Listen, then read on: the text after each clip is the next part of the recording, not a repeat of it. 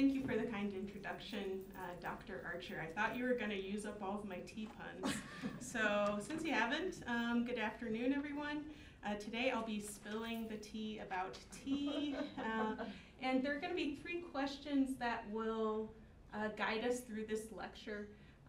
One is, when and how did the use of tea emerge? We want to understand its history and origins, first in China. And then how did it spread to the rest of the world? It becomes a hugely important global commodity that many people drink today. So how does that happen? And how did China lose its monopoly on the production of teas? Because for many centuries, that was the case, that China dominated the production. But this will change in the 19th and 20th centuries. So let's begin first by considering its origins. The tea plant we can see here is Camellia sinensis, and it has been cultivated and consumed in East Asia for over 1,000 years before it becomes this global commodity in the 17th century. The Chinese, as we've been saying, were the first to consume tea as a beverage, and even before that, they were using it as a medicine. And tea, if we're considering it as a beverage, is really only involving the top couple of leaves, the top couple of shoots of the tea plant. So you see this leaf right here and maybe this leaf right here. That is what you are drinking. That is what you are consuming, right? The other parts of the plant are too tannic, they're too bitter, they really can't be used. So what else do we know about tea? We know, of course, that's a stimulant. It has caffeine. It gives you a bit of a boost in energy. It also has L-theanine, which is this amino acid that can cause a sense of relaxation, well-being, and is also an antioxidant. So this is a very helpful kind of plant that the Chinese discovered. We don't know exactly when it was first produced and used by the Chinese, but it's probably at least around 2,100 years ago. And it was likely first discovered here in western Yunnan and Sichuan provinces in the mountains, and then cultivated from there. And we have evidence from at least 2,000 years ago that this plant has been found in tombs of kings, and chemical analysis has been done to show this tea plant was spreading throughout China. Now, I said that tea at first was used as a medicine. So in its very early days, in ancient times, it was kind of cut up, diced up, and mixed with other plants. So for instance, shallots and dogwood and ginger, other things, and it was boiled up, and that was used as a medicine, maybe to relieve stomach discomfort or to help with a fever, things like that. But it's not until a little bit later, during the Song and Tang dynasties, so that's 7th to 13th centuries, that tea becomes a beverage that people are drinking, that they take the leaves of, they dry it, and they grind it into a powder and mix with hot water. That's how it was consumed for a number of centuries in China. So, moving along, tea becomes this central part of life in China. Essentially, it is a kind of supplementary crop. So people would be growing things like rice to subsist on and to feed themselves, or millet, and would grow those in the best kinds of lands, flat lands where you can produce those kinds of crops. But then in more mountainous areas, they would produce tea which enjoyed those kinds of regions and environments.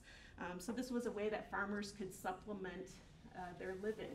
And so we have tea producing areas, especially emerging kind of here down along the southeast coast in Fujian province, a mountainous area, and also a little bit further inland in Jiangxi as well. So this becomes a really important part of the economy. And it also becomes a hugely important part of culture, especially as people start to drink tea in the Song and Tang dynasties, as we said. So Tang Dynasty, that's when we really see tea drinking begin to expand beyond that initial medical use. And one thing that you may not know about the Tang Dynasty, or may know, is that it was this golden era of Chinese culture, including the writing of poems. So of course we have poems written about tea as well. And here we have a poet from the Tang Dynasty, Lu Tong, who was well known for his love of tea. Now, a lot of other literati, educated folks in China, they preferred to write about wine, but Lu Tong instead favors tea. And he wrote this famous poem called The Seven Bowls of Tea, which we'll read. The first cup moistens the throat. The second shatters all feelings of solitude. The third cup purifies the digestion, reopening the 5,000 volumes I've studied and bringing them to mind afresh. The fourth induces perspiration, evaporating all of life's trials and tribulations. With the fifth cup, the body sharpens, crisp. The sixth cup is the first step on the road to enlightenment. And the seventh cup sits steaming. It needn't be drunk, as one is lifted to the abode of the immortals. So after a description like that, who wouldn't want to be drinking tea, number one? But number two, you guys should be drinking tea, because what does it say? You can go back and remember all those books that you studied and read, right? But beyond that, something stands out to me as someone who has drank tea a couple of times in a tea ceremony in China, referred to as Lao Ren Cha, or old person tea. I know, right? That's a really kind of mean way to describe it. But in this style of tea, maybe you've tried it, you take really nice tea leaves and you steep them several times, right? So you pour boiling water on it once. The first wash you don't even drink, but then you steep the leaves again and you drink that. You drink your cup, you share with your friends. Then you steep it again and you drink that. And you steep it again, and you might go through 7 or 8 cups in that fashion, right? So I think that's what our friend Lu Tong is referring to here when he's talking about 7 different cups, right? And each of them are a little bit lighter than the last, right? As you go through different steepings, new steepings of the same tea. There are other places where we see writings about tea in Tang Dynasty China. So for instance, there are references to tea in a book called Analects for Women by Song Ru Zhao. And this is a prescriptive text. It's telling women how they should live their lives according to Confucian tenets, right? According to Confucian ideals. And you may know that Confucianism in China played a big role in dictating what kind of role you were supposed to play in society, right? So specifically for women, the roles you were supposed to play can be referred to as the triple burden. So the triple burden starts with when you're a child. So when you're a child, you should obey your, you guys can guess, parents, right? When you're a wife, you get married, you obey your husband and maybe the in-laws too. And when you are a widow, when your husband's passed away, who should you obey? This one's maybe a little trickier. Your son, right? So this is, yeah, I see some eye rolls here. That's perfectly appropriate, I think. But according to this Confucian ideal, there are these kind of gendered expectations in them as well, right? Obeying men, obeying your elders. And according to the Confucian ideal, you know, we have these books that told you how you should behave as a woman. What kind of work were you supposed to do? Well, you were supposed to wake up really early in the morning. You were supposed to brew tea for your in-laws and for your husband. You were supposed to get really good at weaving and producing silk. And there are tons of references to tea in this particular book I've been mentioning. Here's one example of where we see tea in daily life. So this is under ritual decorum, learning proper etiquette. So to be a woman, one must learn the rules of ritual decorum. When you expect a female guest, carefully clean and arrange the furniture and tea implements. When she arrives, take time to adjust your clothing, and then with light steps and your hands drawn up in your sleeves, walk slowly to the door and with a lowered voice, invite her in. Ask after her health and how her family is doing. Be attentive to what she says. After chatting in a leisurely way, serve the tea. When she leaves, send her off in a proper manner, right? So even, very specific aspects of how you treat your guests, what you do are pretty much defined in this book. But obviously this also tells us that tea was a big part of life, right? It was how you welcome people into your home, and it had become routine and expected. We also see tea in some other kind of fun ways in Tang Dynasty and Song Dynasty culture. For instance, there were games that were played when you had people over that might involve tea, parlor games to entertain your guests. And one game enjoyed by aristocrats was called doucha, and doucha is tea contest. So for this game, you would have a judge, right? One impartial person, neutral, who was designated, and then each participant would prepare a cup of tea, a variety that was mysterious, that people didn't know what it was. They would also bring special waters from the clearest, purest waters from a spring that they could find. And then everyone had to try these different teas, and only the person who made it and the judge knew what the tea was. And so to win this game, you had to be the best at guessing and discerning what kind of tea it was. So you're showing off your connoisseurship of this tea, and then at the end you might get some special prizes from the host who had this party. So here we see tea being a really important part of being an elite person, right? You're developing skills related to it. What I find even more fun is language related to tea in Song Dynasty culture. So here's an example. When you greet someone, what do we usually say? We say, hey, how are you doing, right? In Song Dynasty China, you might instead say, have you drunk tea already? Right? So, 你喝茶了吗? And so that makes some sense. Today in China, you can do something similar. You don't ask someone if they've drunk tea, but you can ask them, have you eaten yet? And that's a greeting. Another way that we see drinking tea in culture is it's a way that you might refer to the passage of time. So for instance, if you want to say that something happened super quickly, you could say, it occurred in less time than it takes to drink a cup of tea, right? Very quickly. So there are linguistic changes, there are social changes that are happening along with the popularization of tea. What I won't get into is what we see in this image here, the different implements, teapots, brushes used to stir the tea, all kinds of material culture is changing as well.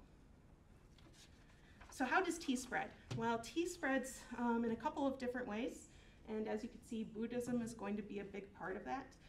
In East Asia, during this period, the medieval period, China had a very strong position, and it exercised a great deal of influence culturally, particularly in Japan, in Korea, and in northern Vietnam. So those are places today where you can still see evidence of that.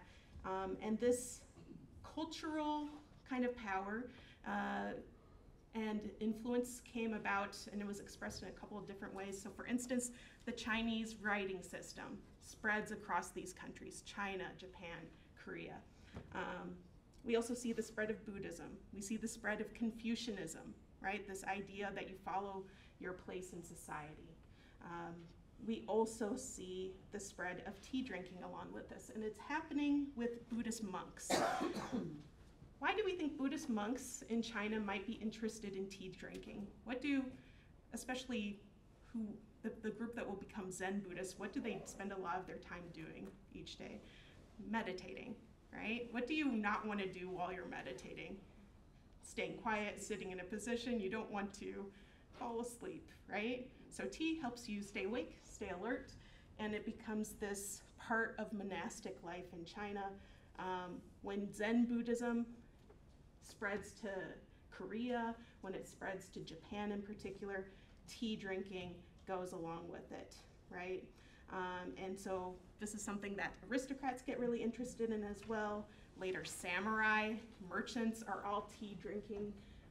And similar to what we saw maybe with our friend Lu Tong from the Tang Dynasty, we see some really positive language about the benefits of tea, right?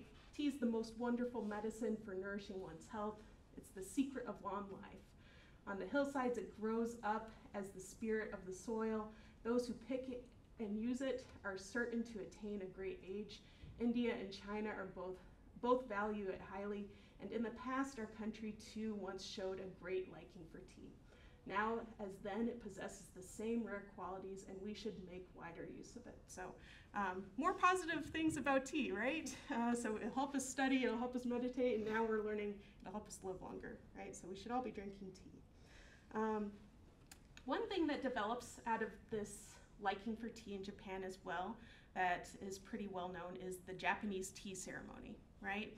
So the tea ceremony is this developed ritual over time of preparing tea in a very specific manner, serving tea in a very specific manner, right? Everything's done using kind of a prescribed way of moving and welcoming people to a room and decorating it. It's a highly ritualized process, and there was a 16th century tea master named Senno Rikyu that really codifies all of this. And so we have tea masters in Japan who are experts at preparing and serving this tea. They're also experts in calligraphy. They're experts in related arts as well, flower arranging, designing the setup of a room just precisely so you can have this really good, positive experience and mindful experience of enjoying tea with the person who's serving you. Now, when you think of the tea ceremony, maybe the image you get is something like this, right? This is a woodblock printing from 1897, end of the 19th century. But if you had shown someone this picture, you know, in the 16th century when tea drinking and the tea ceremony was being codified in Japan, this would have been awful, because who was doing the tea ceremony at that period? It was men. So what changes? In the 19th century, there is a period known as the Meiji Restoration, right? And with the Meiji Restoration, Japan is trying to modernize, Japan is industrializing. There are huge shifts happening in society in response to Western incursions. And because of that, some of these efforts to modernize and to reform include education. And so the tea ceremony is brought into the classroom, and it's taken to female students, and it's shown as this way to develop etiquette and way to develop themselves and certain skills that they might learn in decorum as well, right? So this is when it becomes associated a little bit more with women as well as men. What about other parts of the world, right? So we've talked about tea spreading to East Asia. How does it spread, for instance, to Central Asia or Inner Asia?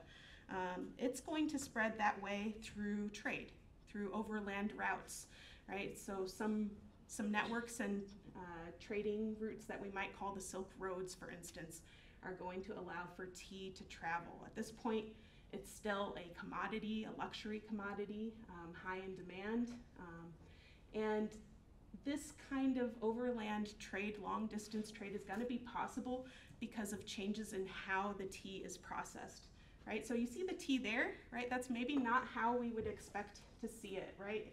We might expect, you know, dried leaves or a tea bag, but instead we have this brick where the tea has been compressed using molds, wooden molds, and it makes it much more portable. So this tea, it was traded in Central Asia, in Tibet, in Mongolia, and further abroad. In exchange, oftentimes the Chinese were really excited about Central Asian horses, right? You can read a lot of sources about the Chinese going for these horses. And another thing that we might notice is as we move tea into Central Asia is that the types of ceremonies or the types of processes for drinking the tea change. Right? So in Central Asia, if you get a cup of tea, here's one way that you might have traditional Mongolian tea, for instance. You boil your tea for a really long time, and then you might add some kind of dairy, right? Milk or cream or butter. On top of that, maybe you add something like a grain, right? Millet or barley, something like that. And it's a saltier drink. That's my understanding anyhow. So this tea horse trade was a big part of how, at first at least, during the Ming Dynasty, tea starts to move beyond China. You may be wondering, how does it get to Europe? Because when we think of tea, what country do we think of? England, right? So how does this happen? Asians have been drinking tea for centuries, but Europeans don't drink it until the 17th century, until the 1600s. They're introduced to tea and coffee via the Islamic world at first, but they're going to get their tea most directly from China. The first shipments of tea are brought back by European traders from China. Actually, the first tea comes from Japan for Europeans. Dutch traders who had a close trading relationship with Japan brought back the first tea shipment in the 1620s. Then we have in France tea in the 1630s, in England 1657. And it takes off really quick in England. Just a few decades later, we have the East India Company, not just trading for goods like spices in China, but they are now going specifically for tea. And by the 1750s, there were tea houses all over London. There were tea gardens where you could go and drink tea. And people in England were importing nearly 5 million pounds of tea in 1750. Also, just to put a number on this, Great Britain's economy during this period was consisting of 5% tea, right? Tea was a huge part of their economy. Similar to what we saw elsewhere in the world, the way of drinking tea is going to be different, right? This is where we see the inclusion of milk as well, but we also see the inclusion of sugar to sweeten the drink, right? And this is where we see global connections really starting to form, right? Chinese tea and sugar from the Caribbean, right? Produced by enslaved people, right? So the English Empire is starting to bring all these commodities together. Now, we said that Europeans went to China to get this tea, but how did that system work? Because there's a very specific system set up for Westerners in China to trade. And this system is called the Canton system because the city where this all happened is called Canton. It is a port today, a city that's called Guangzhou, but this is the name that Europeans used for it, Canton. And it's just a few miles upriver from Hong Kong. So if you know that general area of China's southeastern coast, that's what we're talking about here. And like we said, initially Europeans are coming to this port to get access to other kinds of Asian goods, spices in other ports, but here they were interested in silk and porcelain, but now tea is what they are going after. They've developed a taste for it. Now, in the 1700s, the Chinese Empire was ruled by the Qing. This is a ruling family of Manchus who were not ethnically Chinese, right? They're coming from the northeast of China and are ruling this country, ruling this empire, as the Chinese would. And they had a concern, right? Suddenly they have all these European vessels showing up on their coast. The sailors are going into port cities, they're causing a ruckus, and they say, ugh, these foreigners, we don't need any more trouble on our coast. So ideally, we'd like to contain that. But they still want to be able to trade. So they set up this restricted trade system in this port city of Canton. And it's very specific. Canton's chosen because that's where a lot of the foreign trade was already happening. So obviously there's some benefit to that location. But in 1757, the Qing government limits all foreign trade to that place. So it's now a legal question of what's happening. And until 1842, if you were a foreign merchant, you would go to this port and go through the whole process of trading, visiting with customs officials, and there were 13 specific firms that you could work with. You had to work with one of those firms. and those firms were licensed by the Qing government. They're referred to as hong merchants. As a collective, they're referred to as the kohong. In addition to this, there are some regulations that the British and Americans and other foreign merchants like to complain about. So for instance, no firearms were allowed in Canton if you were a foreigner.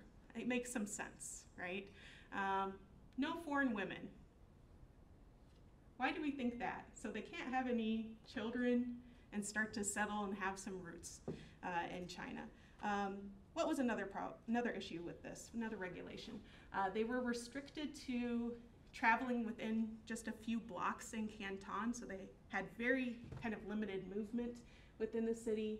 And finally, a big one is that when the trading season was over, it ran from October to March, they had to get out of the city. They couldn't stay anymore. So foreign merchants, not too happy about this, but they're getting the tea that they want, right? They're in this tightly controlled system, but hey, it kind of works. People are profiting and are making a lot of money, right? British are making a lot of money, French are making a lot of money, and those home merchants we mentioned are making a lot of money, including this guy right here. His trading name is Ho Kwa. His full Chinese name is Wu Binjian. And he was famous for trading specifically with Americans in the 1820s, 30s, and also with the British. And due to his cooperation with these groups and actually some investment in the United States, he invested in railroads and all kinds of things, he becomes probably the wealthiest person in the 1830s. He has a personal fortune of something like 26 million. I tried to do one of those conversions where you figure out how much money that is today, and it was about $1 billion. So he had a lot of money. Yeah, that's a proper response, right? he has it made, right? And I love being able to put all these slides on this big projector because I can see like how nicely dressed he is, right? As Dr. Archer would say, he has drip. He drips. Yeah, he drips. Okay. All right, so we have people making money off of tea, right? Things are going well. But there is a problem in the background, which I'll just allude to here, which is there are a lot of goods in demand in China, right? Europeans, later Americans, are going to want tea, porcelain, silk, especially tea. But how are they paying for this, right? What goods are they bringing that the Chinese would like? That's an issue that we're going to come back to. All right, to bring the United States into it, the future United States, we can talk about how tea spreads to the colonies. The British East India Company, this joint stock company, a company that is specifically taking tea from Asia and other goods and trading it back to England, it has a surplus. And so in the 1720s, it is allowed to bring its surplus to the British American colonies. And so at first, affluent colonists are purchasing tea, they are purchasing accoutrements to go along with it, and this starts to spread to more people as more tea is brought into the colonies. And if you looked at a colonial home, you know, someone of middling status or someone who's well off, you would notice they do have tea. They do have everything that goes along with it, right? The teapot, the tea kettle, the tea set, the teacups. Sometimes these items are also coming from China itself. And if you look at portraits from the period, you'll notice, hey, there it is, right? They're showing off these tea implements. So obviously it's important to them. It's an important part of life. And that material culture from Asia is in their homes. We know where this is headed, right? Where does tea show up in colonial American history? It shows up in Boston, right? The Boston Tea Party. So I won't go into too much depth here, but supposedly the British East India Company was supposed to have a monopoly on tea selling in the Americas, right? To the British colonies in the Americas, that is. And so an example, late 1760s, the American colonies imported about 500,000 pounds of tea from the East India Company, 560,000. but they can get tea from other people, right? They're smuggling in tea from the Dutch and the French as well. So they are smuggling in not quite twice as much, but a large amount, 900,000 per year versus that 560,000. So a lot more.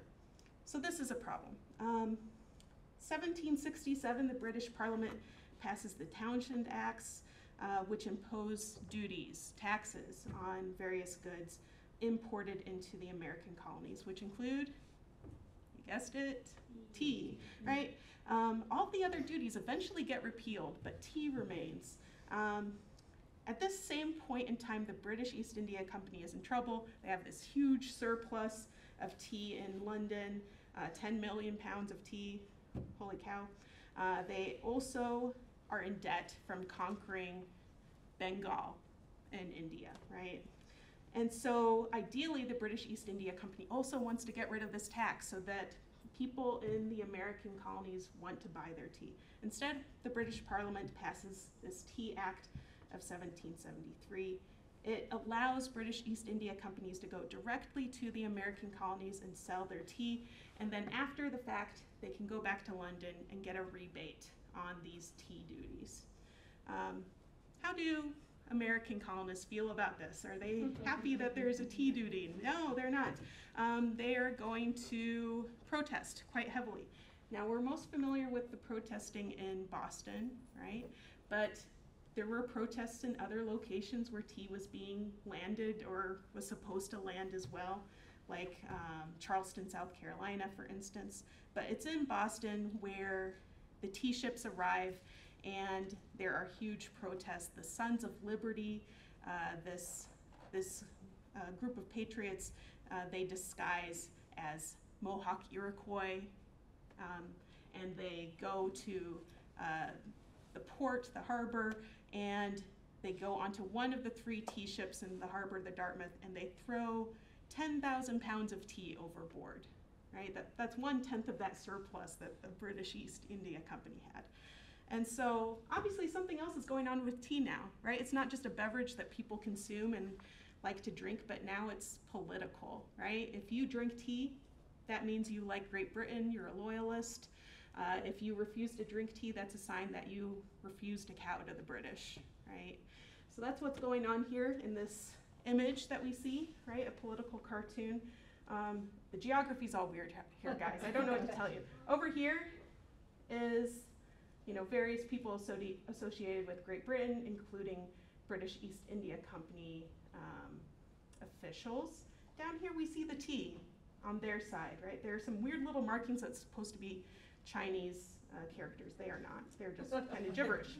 Then over here we have Native Americans. Who are those supposed to be? Are they literal Native Americans in this story? No, those are the American colonists. And they're actually supposed to be the Sons of Liberty. And up here we have some, you know, goddesses who are supporting their side. So rejecting tea meant rejecting Great Britain. People are stop drinking tea during this period in the colonies as a result. But following the revolution, they're all on board with drinking tea again. Tea drinking is back on the menu. And by the end of the war, American merchants were really excited to go to China because under the Navigation Acts, they had not been allowed to directly trade with other ports, right? They're getting all their goods supposedly from the British East India Company or from British merchants. So 1784, we have the first American vessel that's going to go to China. It's called the Empress of China. And it carries a cargo of ginseng from the American interior, collected by Native Americans, gathered by Native Americans, and silver coins, right? Remember we had that problem of how do you pay for these goods? The answer ultimately is going to be silver, but we'll come back to that. So they make the 6-month-long voyage to Canton. We have a great source of this whole encounter, Consul Samuel Shaw. He's also a supercargo, meaning he's in charge of the cargo of the ship and selling it off for its various owners once they reach Canton. He records this all in his journals, And when the Americans first arrive in Canton in 1784, there's some confusion. What do they look like? They look like Englishmen, right? And so these Chinese officials are saying, oh yeah, you're here with the British East India Company, right? They don't literally say that, but that's the impression, right? And so no, they have to explain, there's actually this new country that's just been created. Here's a map. This is where we are. This is how big we are. Much bigger than Great Britain. So you should definitely trade with us.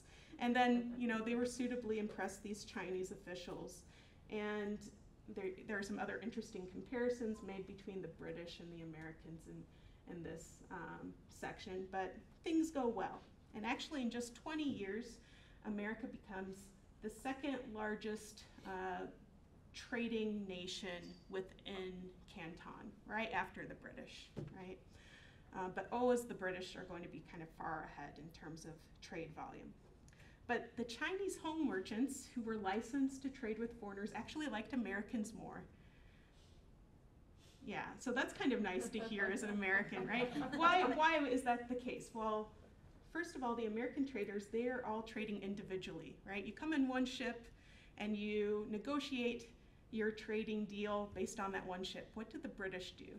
They come in with their whole fleet of British East India Company ships, these huge monstrosities, and demand to negotiate as a whole, right? So it's much harder to deal with the British as a result. We said that bringing goods to trade was an issue, right? So the main problem is that the Chinese have this huge empire. They have trading routes and networks already established. Is there anything they want that they can't get from those trading networks or from within their own borders? No. So Americans and British, they kind of go through this process of going on these long itinerant voyages before they reach Canton, collecting various things that they might sell to the Chinese that are in demand in those ports. So it's a weird little laundry list that I'm going to read you all. Sea otter pelts from the Pacific Northwest, seal skins from all over the Pacific, sandalwood from Hawaii, birds' nests. No, literal bird's nests, right? It's used in a traditional soup. Beetle nut.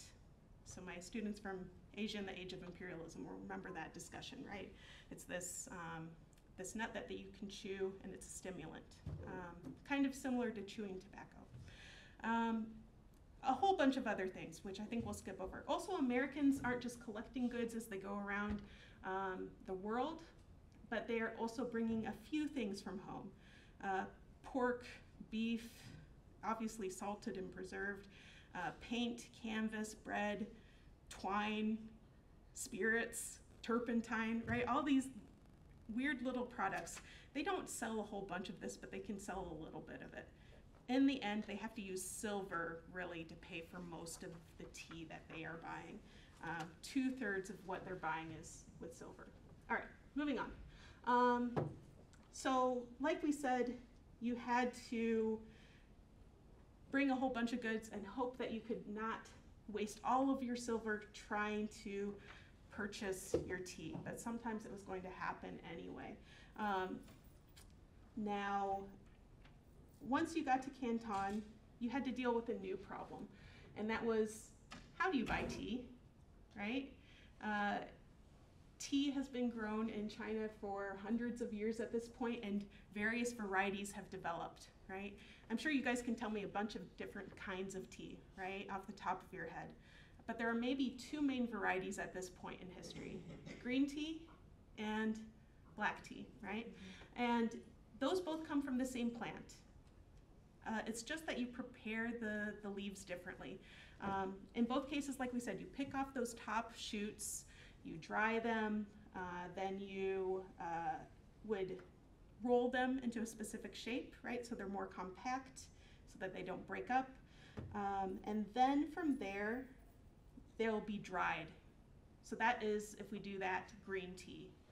If you want black tea, you do those same steps, but then you also leave them to oxidize for a while in kind of a slightly moist room, and then you fire them, right? You roast them a little bit. So those are the basic kinds of processes involved. So if you're a tea trader, you have to know those differences, right? You have to know what that tastes like and what that smells like and what that looks like. And so there's an expertise that these European and American merchants had to develop as they came into Canton. You also had to be familiar with your market, right? What kinds of teas do your consumers want? So pre-revolutionary colonies was super easy. They wanted cheap black tea. It was called boohee, actually, boohee tea. But then as we have American consumers becoming more familiar with different types of teas, their taste chains, sometimes there is a regional kind of preference, right? People in the West, they like their black tea. People in the Northeast, they like their green teas.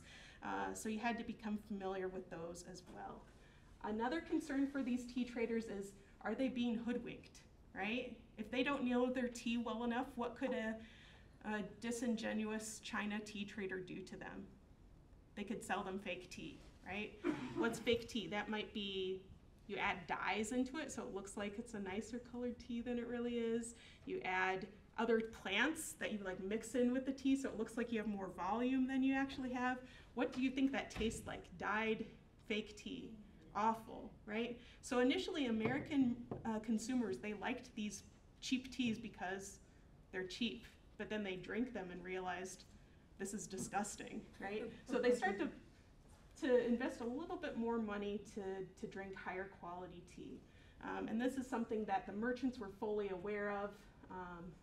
For instance, I did some research on this at, oh, sorry guys, you got the preview of the final slides. All right, so for instance, I did some research at the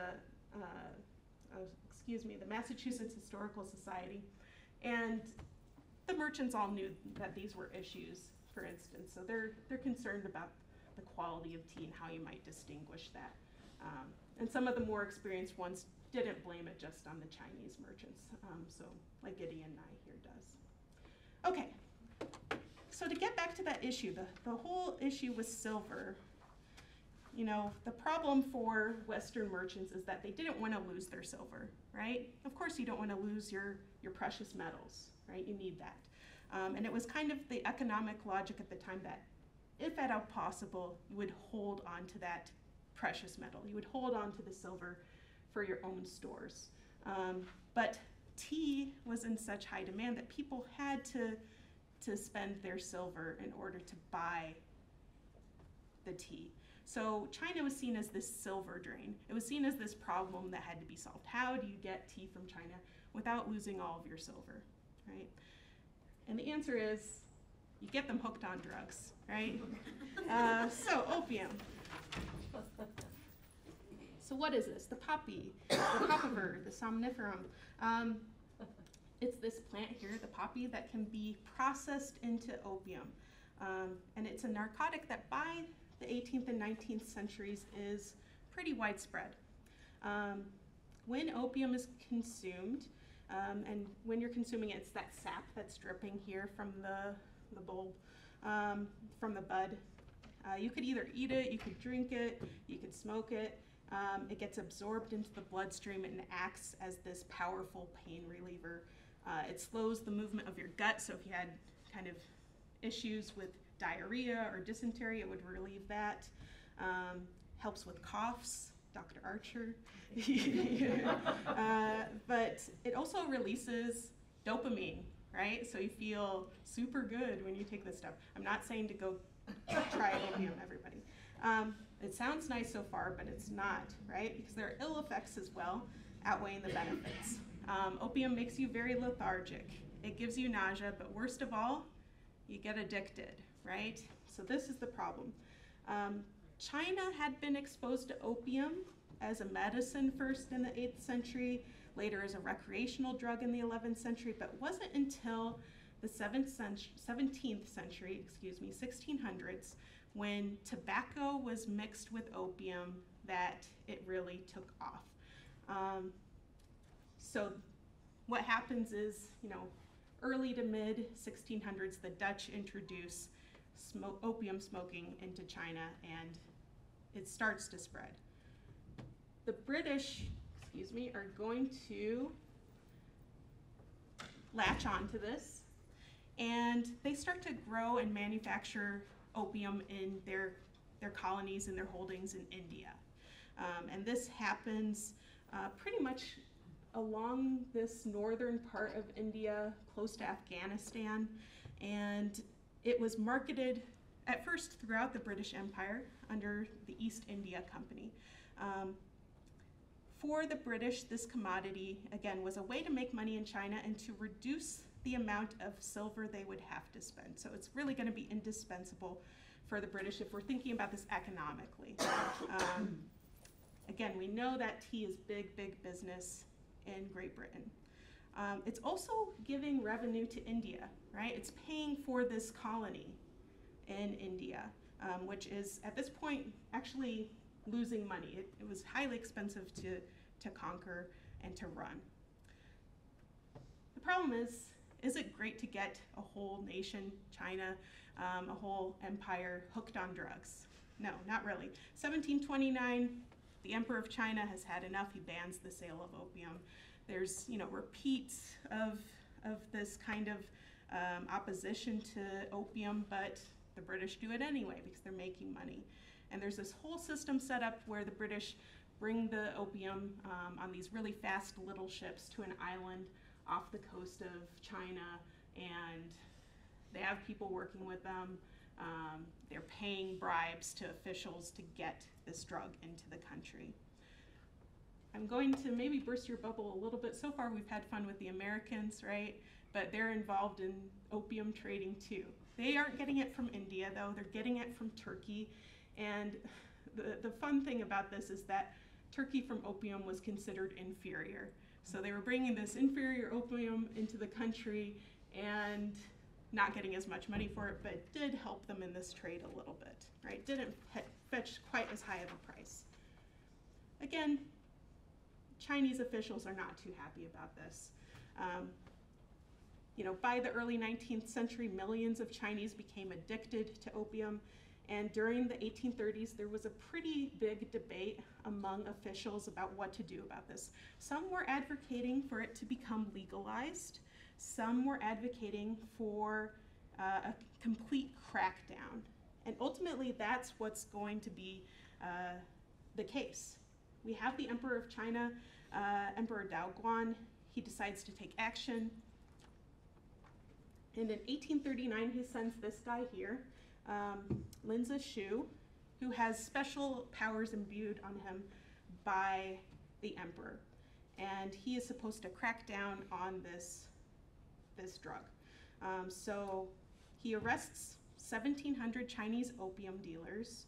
He confiscates 70,000 pipes. And he also has to deal with this problem of the foreign merchants, of course, who are supplying it. At first he just says, you need to give me all of your opium. What do you think the British do? Of course they say, no, we're not going to give you our opium. And so his response is to put them on lockdown in their warehouses in Canton. And this goes on for about a month and a half. And eventually the new British trade superintendent, his name is Charles Elliot. He's very concerned about all of this and he wants to resolve the issue. So he agrees to hand over the opium, right? If you were savvy about this, what would you do? Just hand over a little bit of the opium, right? Satisfy those officials like Lin Zexu.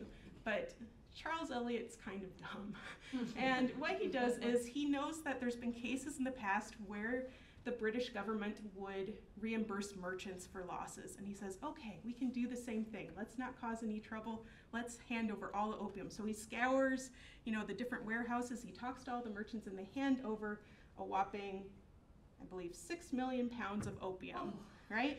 What does Lin Zexu do with that opium? He does what he did with the pipes, right? He destroys it. He has 500 laborers, cart out this opium to the Pearl River where Canton is located, and they first mix it with lime and mix it with salt. Is anyone going to be smoking that opium after that? No. So they dump it into the river. This is probably terrible for the environment, Dr. Archer, right? It ends up getting washed out to sea. Poor fishies, right? Meanwhile, Lin Zexu, continues his we shouldn't call it a tirade, I think this is just. He writes a letter to Queen Victoria, right, Queen of England, and he has some choice words to say. This is a very, very famous letter. You know, strangely enough, it didn't make it to Queen Victoria. It ends up being published in a newspaper instead in 1840. I don't know what that's about. So he says, we find that your country is 60 or 70,000 li from China, so that's a unit of distance, about half a kilometer. The purpose of your ships in coming to China is to realize a large profit. Since the profit is realized in China and is in fact taken away from the Chinese people, how can foreigners return injury for the benefit they've received by sending this poison to harm their benefactors, right? So he's seriously concerned about this drug. And he's pointing out the hypocrisy. Later in the second paragraph, he says, isn't this banned in your own country, right? It's illegal there too. So, Lin Zexu's concerned about all of this. Now, kind of to zip through things, this causes a war, the Opium Wars, right? In which the British Parliament is debating what it should do about this situation. It doesn't actually have the money to pay back those merchants. So that's problem number one, which is ultimately going to lead to war. But the British public really does not want to go to war over this. But it happens anyway. And the British absolutely trounce China because of their navy, right? Their industrialized warfare that they have. One famous ship that's used in this war is the Nemesis. It's the first iron steamship, I believe, and sail-powered ship that is introduced in this particular war. There's some more things I could say about that, but I think we have to skip ahead. The outcome is that Britain wins this war, and there is a new system put in place where it's not just one port open for foreign trade, but actually 5 initially. Hong Kong's also ceded to China. And following this, you know, all kinds of foreign powers are going to start to put their claws into China. So Great Britain, France, Russia, Germany, eventually Japan, all have certain parts of China, certain ports they are going to start to claim. So this is a period of semi-colonialism. But you know, we're blaming all this perhaps on the British Navy, but there are issues going on internally within China as well that make this a very rough time, and it explains why the Chinese aren't focused on fighting the British. There was an issue with overpopulation since the Ming Dynasty. The biggest issue, though, was that from 1794 to 1804, there was a rebellion in northern China. It was a group of poor Buddhists who believed that they could help bring about essentially the end of the world and the coming of a second Buddha, the Maitreya Buddha, who would restore, you know, everything to the state it should be. And the problem was that in the Qing government and in the Qing army, there were people who were not using the money given to them by the Qing court to fight this war. Instead, they were taking it, they said, oh yeah, we fought a battle, and they put it straight into their pockets, right? So after that, what happens to the funds that could go towards the military? Absolutely wiped out, right? And after that, was the military a popular target for giving money to? Not really, right? So this is one major issue that is weakening China. And there were other rebellions beyond this. If you want to, you can ask me about the Taiping Rebellion later on in Chinese history, where a guy takes exams and fails them and has a dream that he's the son of God and the younger brother of Jesus Christ, and, you know, starts a rebellion as you do. So happy to talk about that and its impact. So let's answer our last question, which is, how does tea ultimately and its production leave the hands of the Chinese? Because the Chinese knew they had a good thing going, right? So were you allowed to smuggle, or were you allowed to take tea plants out of China? No. Were you allowed to leave the country if you were a tea master, knew how tea was produced? No. Actually, there was a whole law that said if you are a Chinese person, full stop, you can't leave the country during this period. Your your person belongs to the emperor. You are not allowed to leave.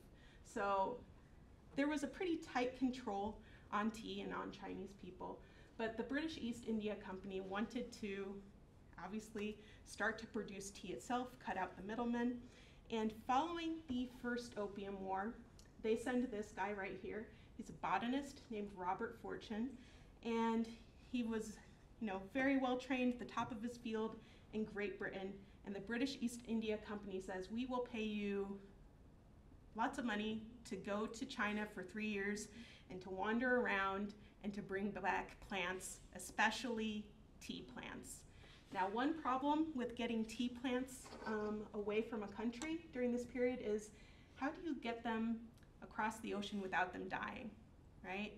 And of course, when you're on a ship, do you have access to a lot of fresh water to keep your plants healthy? No. There's a lot of salt water that might, spray up onto your ship. That's another problem. And so it's in the early 1800s that we have this invention called the Wardian case. It's basically a terrarium. Did you guys have those when you were kids? And so you just have this kind of closed up box, and it has a lot of glass on it. And you have a plant in there, and it has a little bit of water, and if it gets some sunlight, it creates this process whereby it has water kind of cycling through it, and you don't need to put new water in it, and it's preserved. And so that allowed Robert Fortune to take 40,000 tea plants to India for the British East India Company. And it's the craziest thing about the story, guys, I'll tell you quick, is that Robert Fortune was undercover. He dressed up as a Chinese official, which you may find a little dubious. That's fine. So he wore his hair in the Chinese fashion, the Manchu fashion of the day, which meant for men you shaved the front half of your head, and you had a long braid at the back of your head. So he had a fake one, obviously. He didn't have time to grow his hair out. And he dressed in the Chinese imperial robes. And no one questioned him too much because they're just like, you know what, the Manchus are foreigners. Maybe this is what a Manchu looks like. Maybe this is what a Central Asian looks like. What do I know? I'm a peasant. So he traveled around China. He ran into some pirates. He collected some plants. And, that must have been a really fun 3 years. Okay, so from there, the tea makes its way back to India. It gets tested out in different places, and the best spot, it seems, is this region called Assam, and that's where the British East India Company successfully grows tea on plantations using Indian labor, and they are very successful at it. A big difference between the British and the Chinese is that the British are going to industrialize this process, right? So it's going to become more like a factory production. And that will allow them to, if I can move to the next slide, that will allow them to surpass the Chinese pretty quickly, right? You can see around 1900 or so that Indian exports of tea meet up with where Chinese exports are and quickly move beyond that in the 20th century. And meanwhile, Chinese exports are going down. And part of this whole process is that British companies are marketing their tea back in England and other places and saying, Indian tea is better, Indian tea is healthier, doesn't black tea taste better than Chinese green tea, all these kinds of things. So that's where we are left at. I'm going to show you this map here really quick. It's a little tough to see here, but those bluish colored areas are places of the world where the word for tea is basically tea. And that is because those are areas that got tea because of contact via maritime trade, right? Really interesting kind of fact there. Because in southeastern China, there's this dialect, Hokkien, and that's how they pronounce the character for tea.